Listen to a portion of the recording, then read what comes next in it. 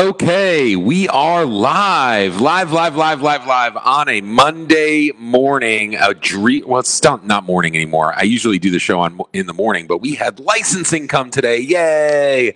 And that went great, so thanks for asking. But welcome to At the Gardens. My name is Garrett Wilhelm. I'm CEO of Creative Gardens Early Education. We are a company in Virginia, specifically Loudoun County, Virginia, building personalized education schools done the right way across the area, with the first school being in Ashburn Village and our next school opening in Aldie and South Riding called the Ohana School. So I hope everybody follows along in that journey. www.theohanaschool.com and www.creativegardensva.com. And I'm here, of course, to bring you as much value, our beautiful community, as I can by having amazing people on the show to talk to us a little bit about education, kids products, discipline, parenting, all of that jazz. But today is an awesome show, guys. I have Catina Franklin Sweedy. I got it right.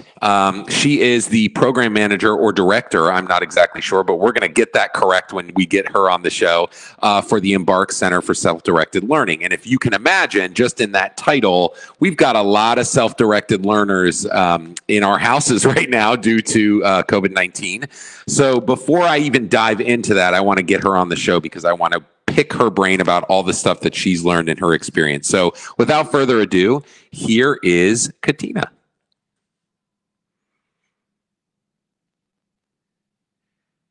Are you there? Hold on. Let me unmute you before we, there we go. Hi, now can you hear me? Yay! Awesome. Hi, Garrett. Thank you for having me on the show. Yeah, of course. I was really interested. I put a shout out onto the Loudoun County Social Collective page of anybody that was interested in joining me on the show. And Catina was one of the amazing people that jumped on because I think, Catina, that you have a ton of value. So before we get started, tell our viewers who you are and what you do. So, hi, I'm Catina Franklin Sweedy, and I'm a program advisor, so you were almost there, at Embark Center for Self-Directed Education in Leesburg, Virginia. So we have been around for a couple of years now. We're going into our 4th year, and we are a center for young people who are looking to learn outside of a traditional environment. Up until this past year, our ages started around 12 to 11, but we've lowered it to 6 years old, so 6 to 18. Wow. And basically, most of our members are people that really didn't fit into the traditional school paradigm. They were the square pegs in the round holes, and they were trying really hard, and it wasn't necessarily working for them. We do have some homeschool families that have joined us because they want to have more consistent control of what they want to learn, and also being with peers and mentors in our community. We are homeschool based. So we are only open 4 days a week, Monday, Tuesday, Wednesday, Thursday, and we use homeschooling as the legal mechanism to make that work, because part of our vision is not to, let me say it this way. Part of our vision is to see learning as a natural, lifelong process outside of what we think of as schools nowadays. So schools are so compartmentalized and heavy on testing and things like that. We are organic and all-encompassing. We don't have any age segregation, so the classes that are created by our members themselves don't have age separation. So if you want to take that crimes class, you can take it. If you want to take the Minecraft class, you can take it. So we are a lot different in a school than a school setting in that way. So you value, and first of all, I think it's amazing what you guys are doing. So you're basically describing authentic education, which I would agree with in the sense of, I'm the first person to stand against the public schooling system in our country in the sense of we've crafted a learning environment for kids that's memorization and regurgitation based, and it does not, I repeat, does not quantify success in every child, as we know now through science, not through random writers and things, but through science, that every child learns differently, no matter what their brain looks like, no matter who they are, whether they're quote unquote typically developing or not. Yet we still kind of enact this same systemic issue. And I think overall, now that we've pivoted into COVID and all of that, I think it's pointing out those deep flaws in education, because kids are just walking away even more so now checking boxes, when education, like you said, which I think you perfectly described, is much more organic, right? I think true learning comes from experience. And when you're looking at a learning environment, it should be heavily focused on experiential learning, which it sounds to me a lot like what you guys are doing there. Now, my first question to you, because it's such an interesting idea, and I love that you guys kind of legally use that homeschool model to make sure that it all fits in, and that you guys are, checking all the T's crossing all the T's and dotting all the I's.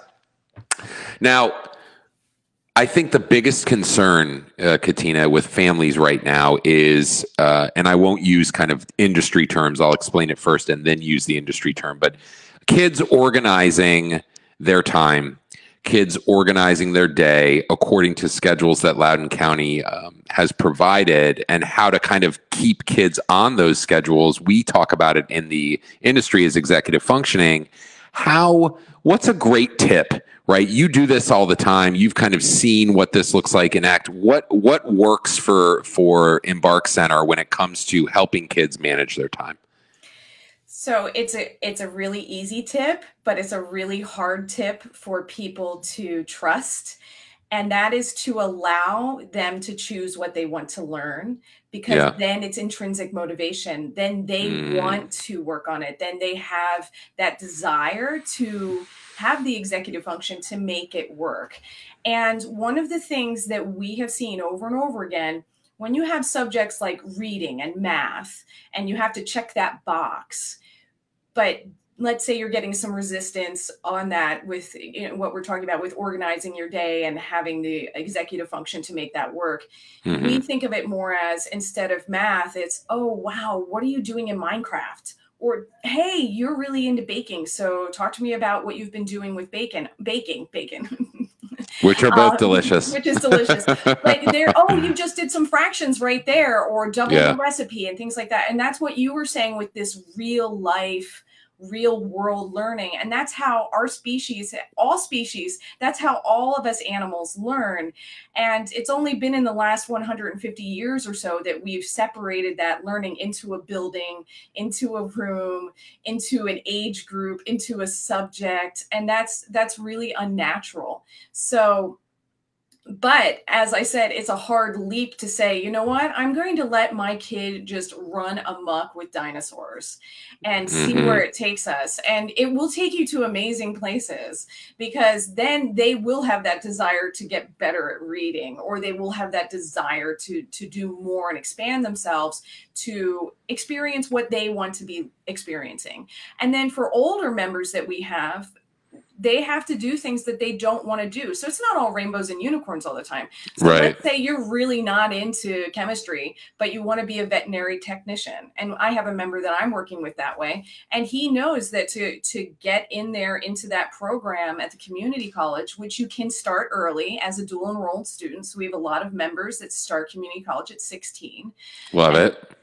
Yeah. And I can talk more about that in a second. But now he has to do chemistry, and he doesn't really want to, but he wants to be a veterinary technician. So then you have your intrinsic motivation for that, even though it's something you don't want to do. It's interesting that you mentioned that, and I full-fledged agree. Because I think a lot of schools, whether it be early learning, which is my wheelhouse, or as you get a little bit older, a lot of schools like to put even private schools like to put their staple on, here's the curriculum we teach, here's the content we teach, and here's the cadence in which we teach that. And I think they've got it wrong when that, what we do here in our schools is we know what Virginia Department of Education wants us to learn. It's listed, right? You can pull it offline. Especially for us, it's the foundation block, so we're pulling those. And then we allow our educators to be really broad. Like, we empower them with different understandings of Montessori and Waldorf and Reggio Emilia and all these great approaches.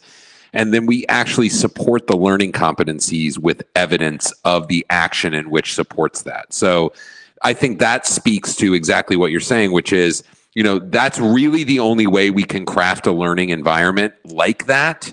On a mass scale, is to support what they know with documentation and evidence, learning artifacts, not a quantified test, because obviously you and I both know that is not an accurate display of a child's intelligence, because You know, I am so tired of hearing a child that can close their eyes and draw to scale something that they just saw be quantified as non-intelligent in the system because they can't, you know, regurgitate information in the way that the county. So I think it's really interesting the environment you're talking about for how to keep kids motivated and kind of in the game when it comes to their work. I think the challenge being is that, you know, to do that, given the certain circumstance that the kids are provided now in elementary, which is you have this stuff to do, and here's when you have to be online.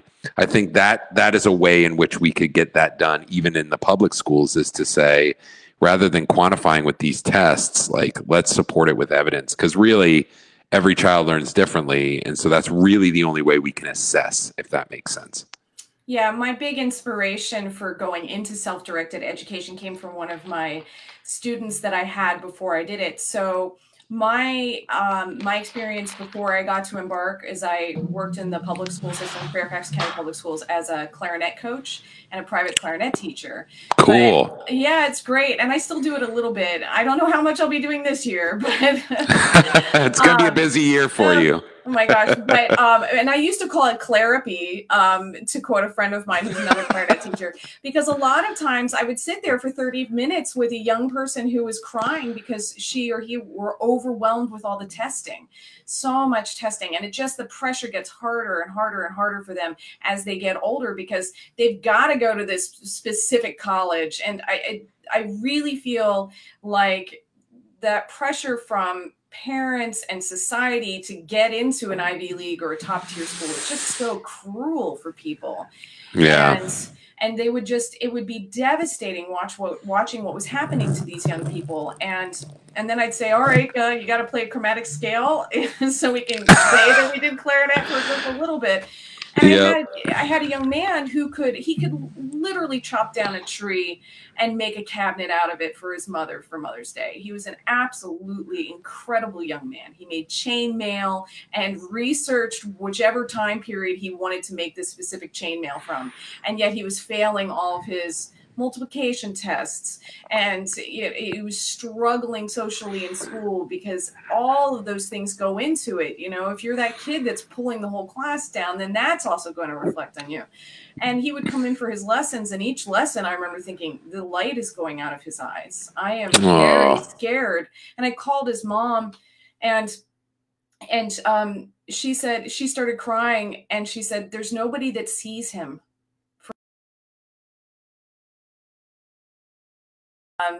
There I am. So, his mom was saying, you're not seen, he's not being seen for who he is. And that was my moment where I thought, I've got to make a place or find a place where people can be seen for who they are. School can work for some people. They can do it. They can do the pros and cons and they can play that game, but other people can't. And it's just, I think, just cruel and unhealthy to do that to young people. So he never got to go to Embark, but other people do get to go to Embark. But he was my person that really inspired me to help children outside of school. And my kids never went to school. I always asked them if they wanted to go, and they said no. And so I've been a lifelong homeschooler on that side with my kids. Oh, I can't hear you. Oh, no. So I can't hear you, Garrett. 1 minute. Okay. I'm going to try it again. I'm waiting. There we go.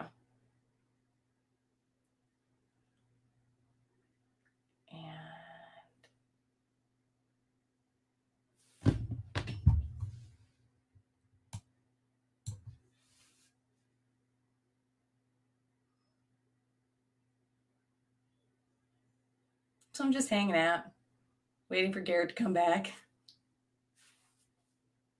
Oh, it's just me again. Now it's me. There you are. Okay, good. Jeez Louise. This thing, it drives me nuts sometimes. I'm looking for a better platform out there, people. So just so you know. But yeah, no, I absolutely heard what you were saying when it comes. I heard you the whole time. So that's good. Okay. But I think with you, with homeschooling and your kids being at home, there's been very little, I would imagine, other than they're probably not even plugged into the system, are they? They LCPS? No, and as a No. matter of fact, sometimes they would come with me when I would go do sectionals at school or teach clarinet lessons.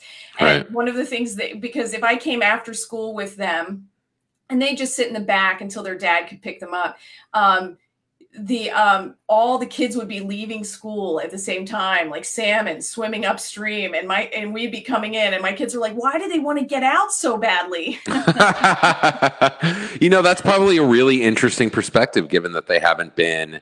My daughter, my oldest daughter, she's 10. She went to Montessori school pretty much the entire track because I was always the principal or the founder or whatever it may be. But and then she transitioned to public school in first grade, I believe. First grade, and did okay, but it was interesting because she kind of said the same thing. She, to this day, and she's in fifth grade now, she's like, can we go back to Montessori school? Aww. Where, and I think that doesn't necessarily speak to, I mean, the pedagogy or the philosophy or anything. I think it much more speaks to the independence that she was given as a human, and overall the education, the freedom of choice, like you were saying, is huge, I think, in the motivation to learn. And even at our school, we have a learning cycle. And in that learning cycle, it kind of helps all the classrooms stay cohesive in how we learn. The first one is it's engage, motivate, share. So the first step in that is engage. You have to engage a learner in motivational concepts. So even when you're presenting a new concept to a child, there's almost this sense of wonder that has to be instilled in a child to get that sense of the brain thinking in a way that is curious. And I think that curiosity drives motivated learning. And it's so far from how the current situation is, not only just in public school post or pre-COVID, but definitely in public school post-COVID. So you're watching, I think, one, you're going to be a very busy person moving forward, because I think self-directed learning, this is exactly what we're talking about. We're talking about every child. Now, Loudoun County released the schedule. Every kid literally differently has a different schedule. So, it's going to be an extreme challenge for families moving forward who had a tough time in the spring, getting all this done. So I think good on you for kind of taking the leap to take the power back when it comes to our education system and deliver that to your kids. Now, obviously, not everybody has that opportunity. Now let's talk learning environments. So how do you structure, because I think this is, I again, love to provide value to our viewers. So when we're talking about learning environments, how do you structure, is there a structure to the learning environments that you provide for your kids as well as your clients at Embark? And what are some kind of things that you want to make sure that you are thinking about when it comes to a learning environment? Yeah, let's talk about Embark. It's not that dissimilar than what I do with my own kids. And my daughter goes to Embark. My son will occasionally drop in there, and they're 16 and 14. Very cool. That's their ages. And so Embark has a structure where the classes are member driven. So if members want a particular class, they'll bring it up at community meeting, or they can talk about it amongst themselves, see if they get enough people gathered up that they want to do it. Members are able to lead classes just as staff, like I can, and our founder, Andrea Cabela McKay, who also came from Montessori. She did Montessori for decades. Love it. Founded Embark. So we can teach it. Sometimes we have people come from the outside that teach it. We have different volunteers that come in and teach classes. So that's once again what I was talking about with the member-driven programming that we have. And before COVID-19 hit, we did a lot outside in the community. We do a lot of field trips. We do a lot of volunteering. There's internships and apprenticeships, and we have members going to community college. So we have all sorts of things going on like that. But one of the more important parts of our structure that makes us a little different than, let's say, an unschooling school or a Sudbury school would be, we have mentor meetings with staff. So once a week, I get together with my mentee and I say, hey, what are you working on? What are you passionate about? What do you need support with? Do you not need any support? I'm here for for you in whichever way you need me. So that can be anything from, hey, let's go take a walk down to the creek and see if we can catch some crayfish so we can stick them in a tank and see if we can identify what kind they are and how they work, to, hey, I need some help getting into community college, or I don't really think college is the right choice for me. What are my options? Can I look at being an apprentice for an electrician, or can I volunteer at this animal shelter and maybe get my foot in the door there? So what's great about our program is it's small enough that we can, each individual person, we work with them with what they want and what their goals are. So we don't have an overall plan for the whole system. It's basically what you want and where to go from there.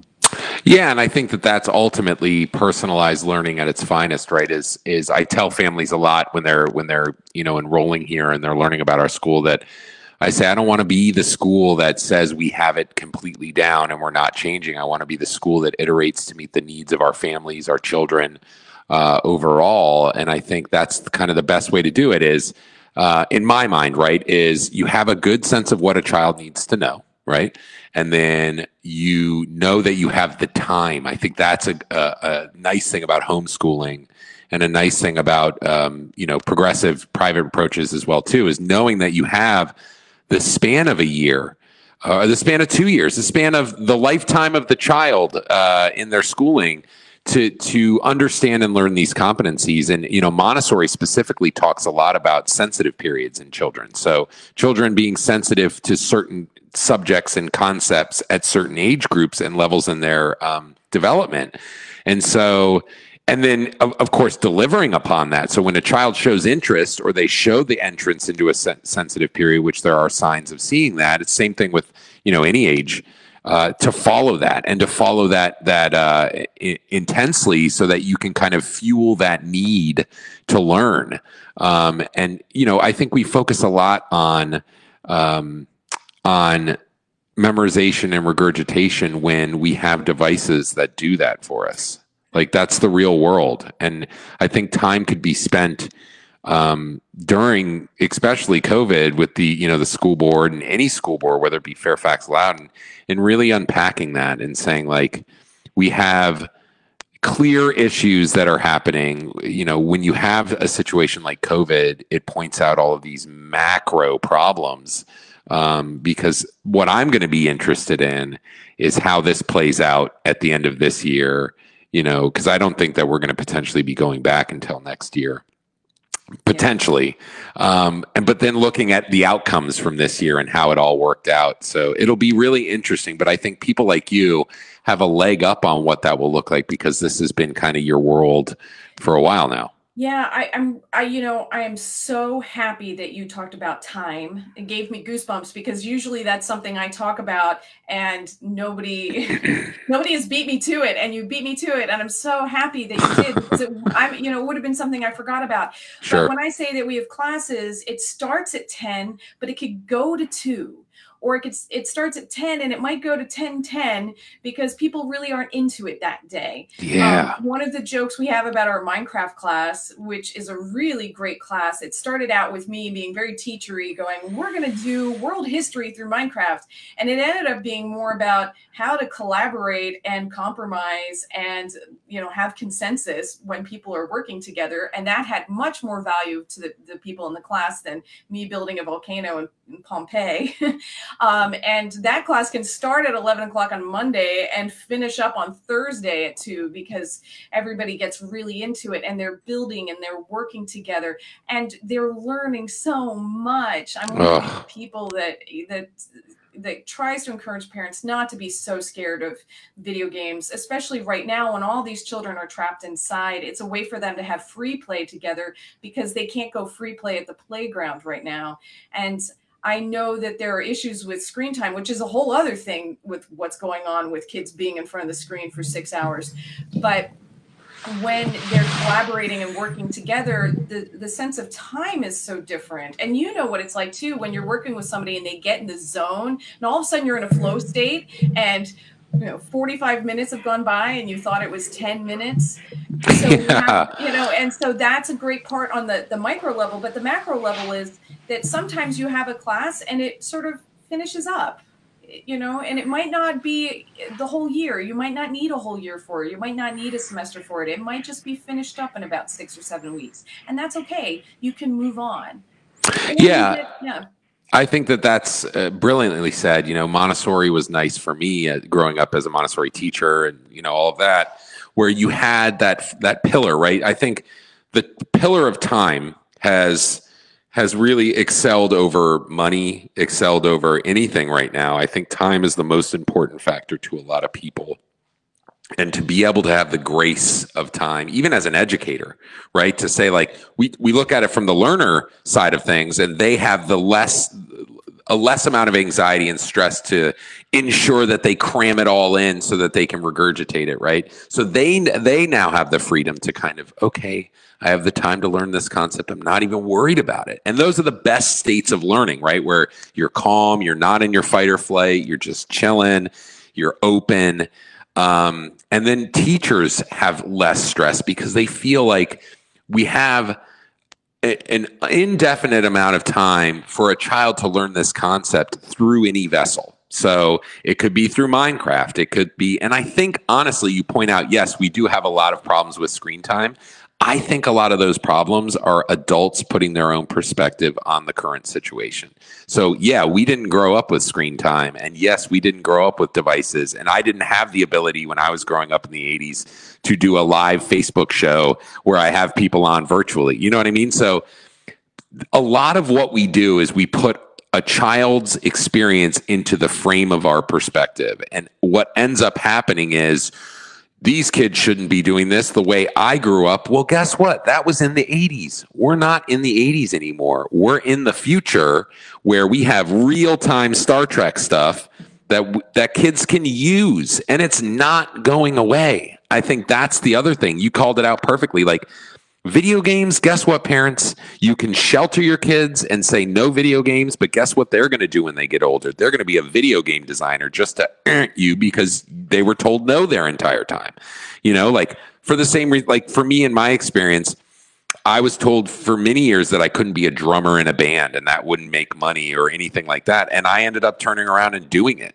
You know what I mean? Like that was my career after high school. So a lot of the times, you know, we tend to put our own perspective. Would you find that a lot too? Like, I know you work a lot with families with self-directed learning, and I know that families can be, especially parents can be myself included with my own child.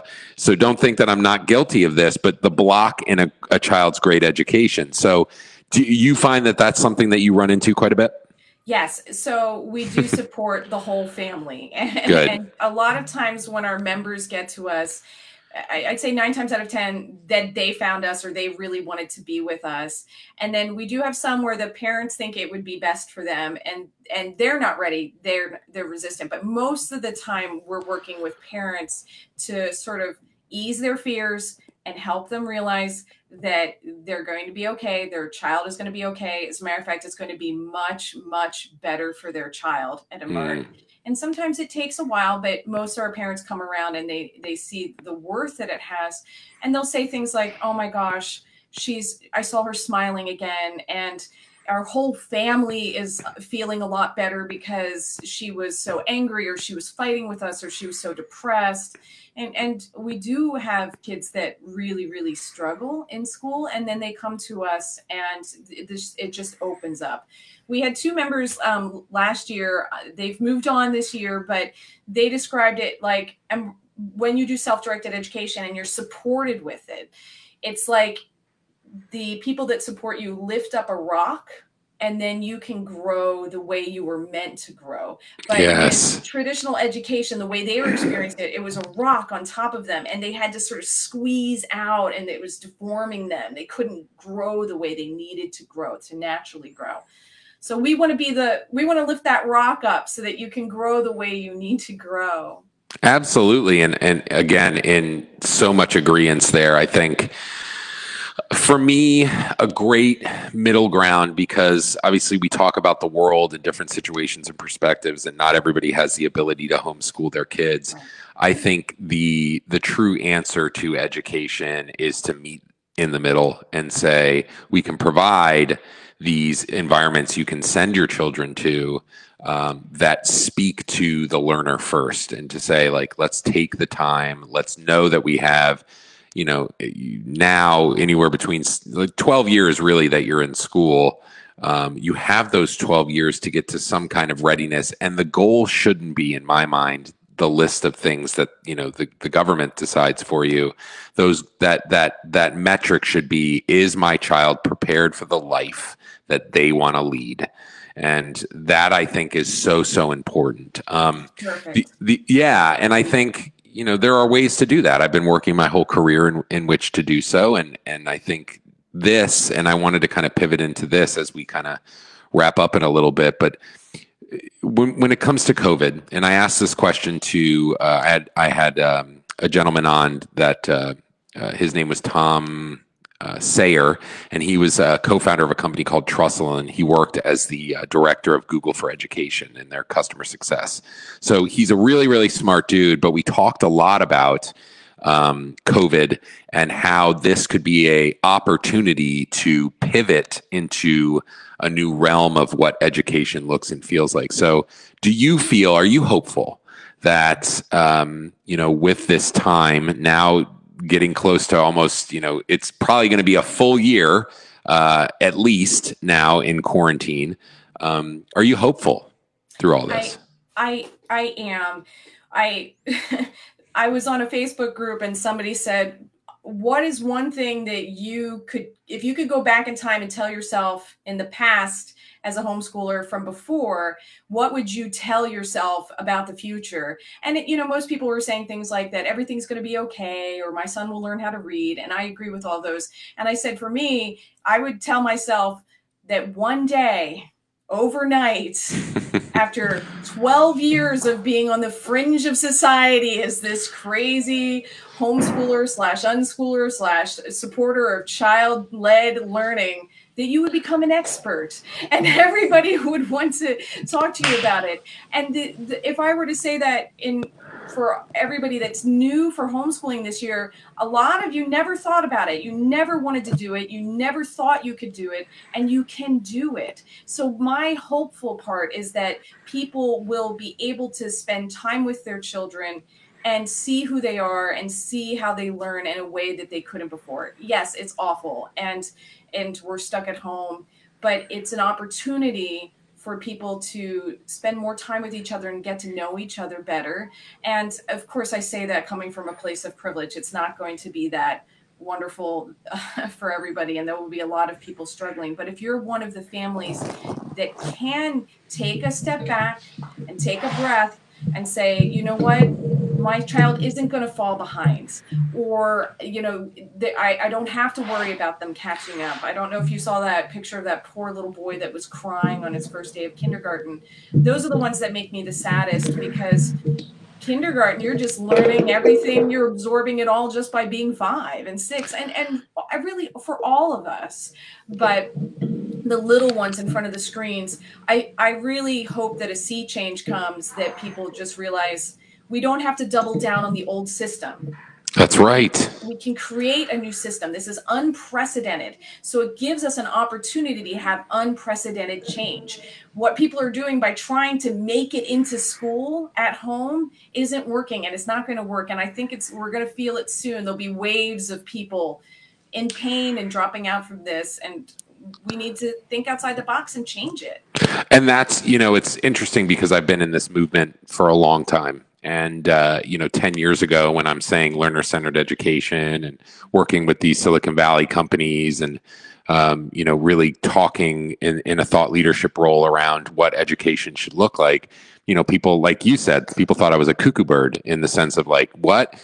But I think what that comes down to is, again, that parent attaching experience to their child and their child's education. And how that is mitigated is through great education on the parent end of things. And I think the thing that you said is the most important step. It's like almost step one, which is completely detach yourself from what you thought school should look like and be. Because that's step one. When you actually do the research and history, like I'm sure you and I have, is, you realize that this model was created in an industrial age to prepare kids for factory work. Like, and it makes sense. Like, look at school and look at the way it operates. And yeah, it makes sense. And of course, there's been some minor change to that model over time. And, Loudoun County says we're personalized learning, but that's just a buzzword. And are they really doing it? That's questionable. That included a Chromebook for everybody. I don't know how that became personalized learning. But the reality is, I think that number one shift is now being forced, is to say, now you have to unthink everything that you thought was school, because it's no longer that, in action, in real life. And even if parents are still stuck, like you said, in that mindset of here's what school should look like. So it's so funny, and I'm sure you laugh at it too on Facebook when you see these desk setups and how it looks, and you're like, what are you doing? You have the opportunity to not do that. See, right. Like, we don't have to send our kids to an environment where they're doing that. Like, let's not do that. Let's do something different. But I think it'll force, even through those pain points of parents realizing that stuff doesn't work. It's still it's an accelerator for what we've, I think, been striving for all along. I absolutely agree. I started out that way with my 5-year-old. I got a little desk and a chalkboard, and I was going to stand in front of it, and it lasted 1 hour before we were snuggled up on the couch, reading together, doing that workbook together, or doing the Cuisinart rods on the floor, sitting at the kitchen table. And then it turned to, we used to call it car schooling, because we'd be driving to all these different classes and groups and park days and things like that, and we listen to audiobooks and podcasts. It really is part of your life and your family. I think about all the people that learned before industrialized schools started up. I think about the Bronte family, how their dad would invite cool people over to dinner, so they would just sit and talk at the table, and they had hours and hours and days to have free play and imagination work, and then they wrote those incredible stories, and that's just one family that you can think of. So, if I were to give anybody advice with COVID schooling, or what's happening now with the distance learning, I really would encourage people to look into other ways about it. It doesn't have to be sitting in front of the computer for that 6 hours a day, which is also in those compartmentalized times. Yeah. So if you're in that flow and you're really into that math lesson, sorry, the industrial bell is still going to ring, and you have to go to your next class. Yeah. So that's what really bothers me, is that we're trying to take the school out of the building and put it into the home. And that's just not, we don't have to do that. We can have a whole new way of doing it. You could really still have somebody on Zoom that's a cool friend of yours, and you guys could eat together and just talk, and the kids could be hanging out and just absorbing all of that experience. And I 1,000,000% agree, in the sense of, God, I remember, well, even this summer, right? We did a school-age summer camp. We opened our doors to a limited amount of kids during COVID, and did a PBL camp where we had a theme each week. And the last theme that we did for the summer was Shark Tank, right? And the kids would have to develop a business. They would first have to identify a problem in their everyday lives, and then they would have to really think out a solution, and what that solution would be in the form of an invention. And then they would have to pitch that invention.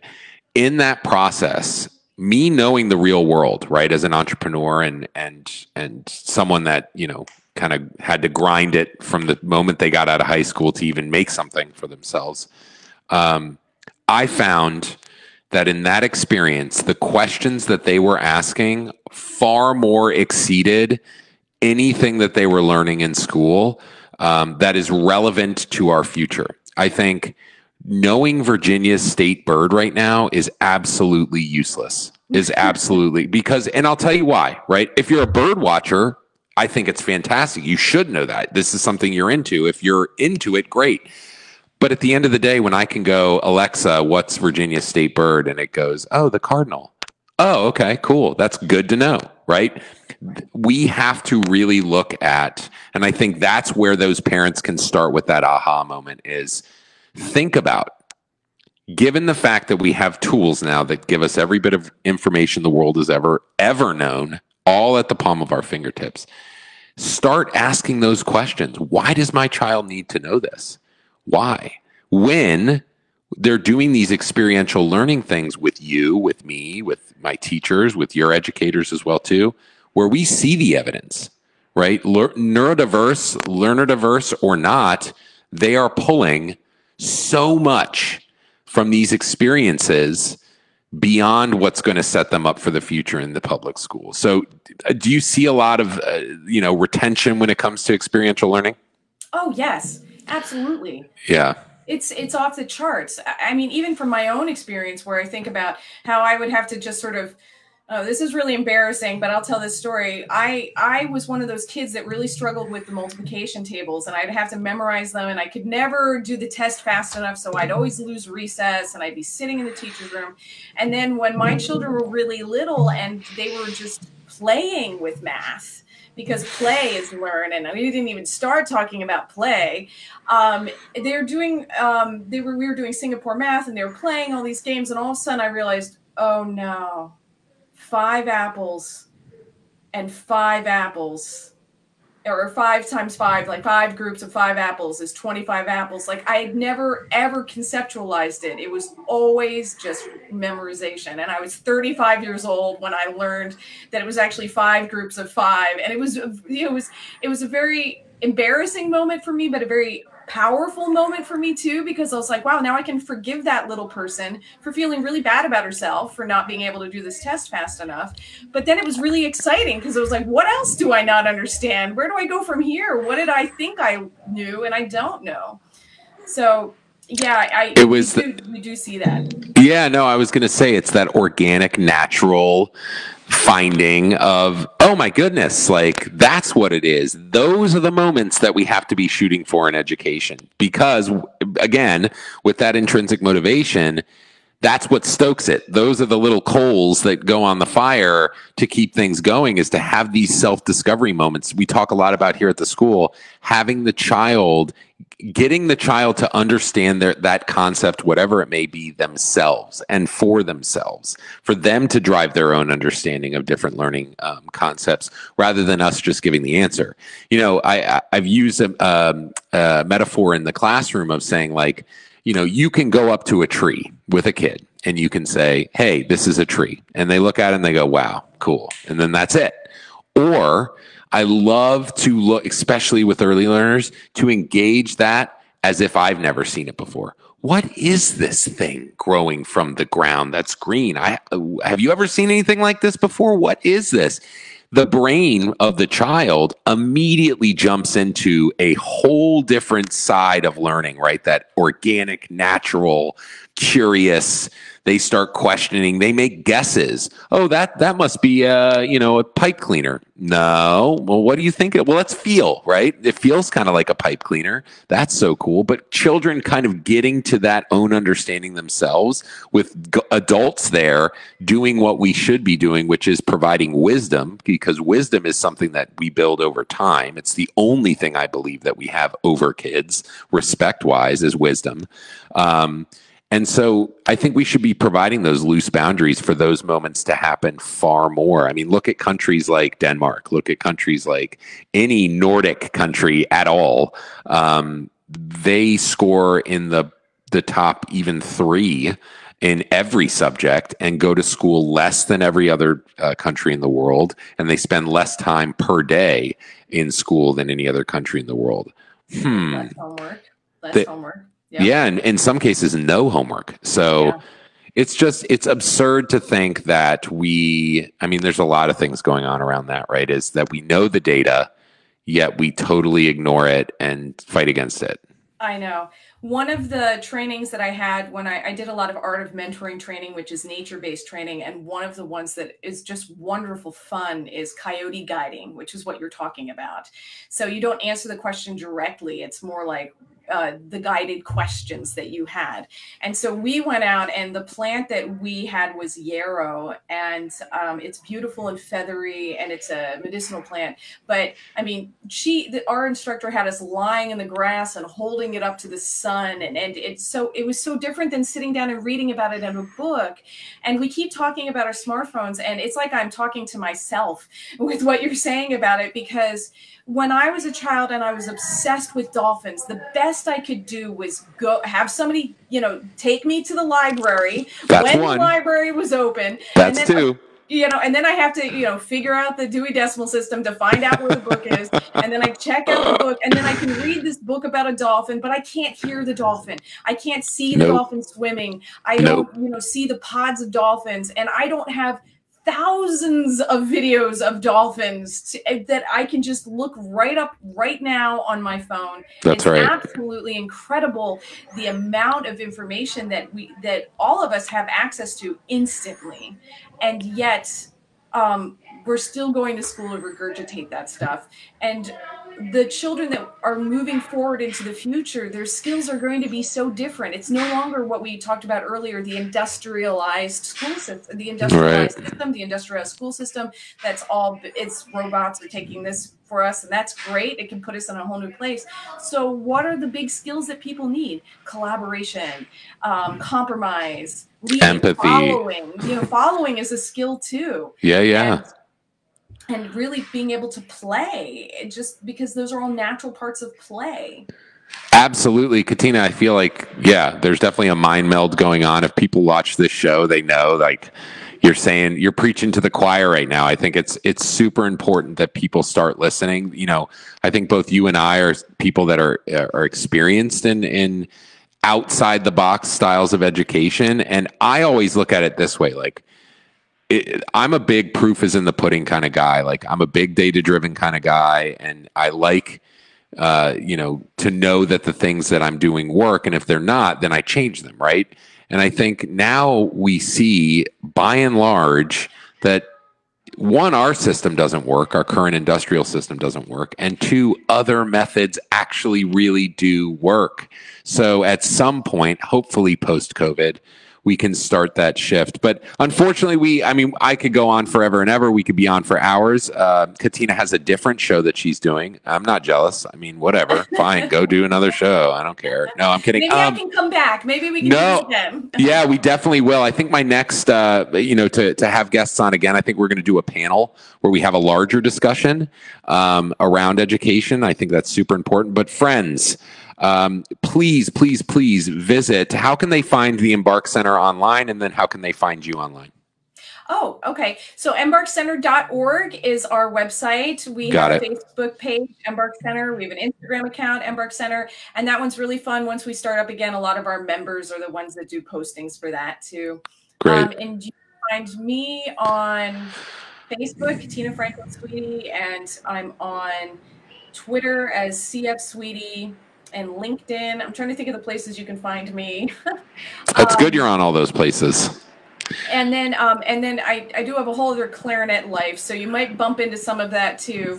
And then the one thing I wanted to say, just going back real fast, one of the things about homeschooling and being able to homeschool is, yes, a financial privilege being able to do that. But Embark is a nonprofit, and we will work with any family regardless of their financial situation to make it work for them if it's not possible for them to be able to afford Embark. So I want everybody to hear that one more time, and let me paraphrase that. The equitable learning, what Catina is saying is, if you need help, they're there no matter what your situation. And thank God. Now, that being said, I've got a lot of friends out there, and I'm pointing right at you guys out there.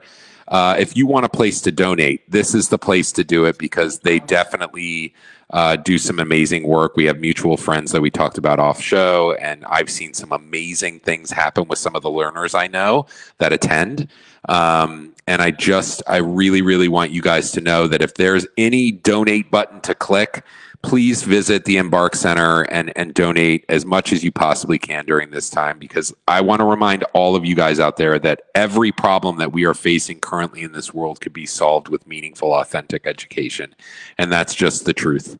So thank you for what you do, Catina. We really appreciate it. And thank you so much for coming on the show. Again, we're going to make this work again, because I could just continue picking your brain, and I'm sure parents are going to need some help. So I'm going to jump her off and say goodbye to everybody. Thank you guys so much for joining me here today at the Gardens. Once again, an amazing conversation that's totally unexpected. I love these things. They really bring value to me, and I hope bring value to you out there. Please continue to tune in. We have amazing guests for the rest of the week. The show is every day. Sometimes I won't be there to do it, but that's okay. It's every day. We're going to try. We're going to do our best. That's all I can do. But that being said, continue to tune into the show. And as always, keep your head up and keep moving forward. Have a great day.